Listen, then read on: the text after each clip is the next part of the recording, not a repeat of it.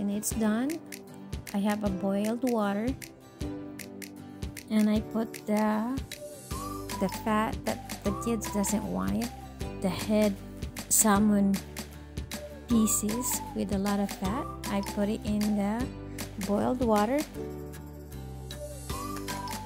and then I boiled it until it's soft, and I put some bay leaves, and then I took it out when it's soft, everything.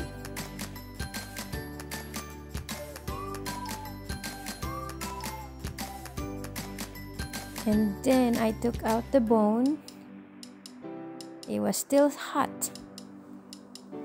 I took out all the bones and separated because salmon head have a lot of bones in small pieces. And then I put all my ingredients into the boiled water with green beans, of course onion, carrots,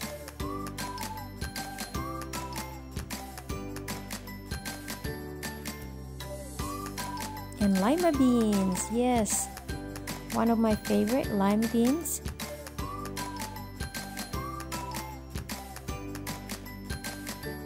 And some mint leaf,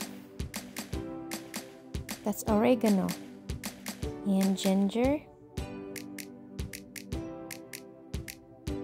and tofu. Of course, it's a good source of protein, tofu.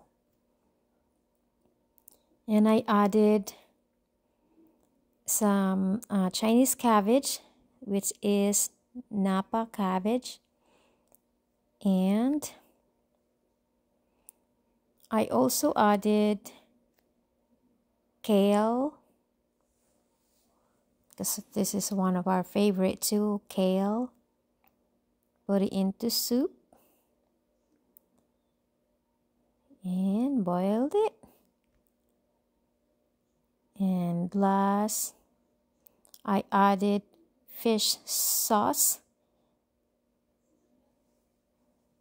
As you can see, I didn't add salt.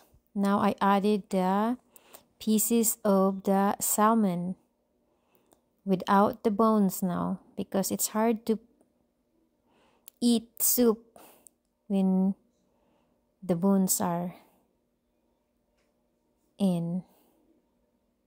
There you go, looks delicious now, right? And I added a few drops of thyme essential oil, vitality essential oil. It smells good, guys, and very tasty. I like it. Yum, it's eating time. There you go, of course with rice. Yummy.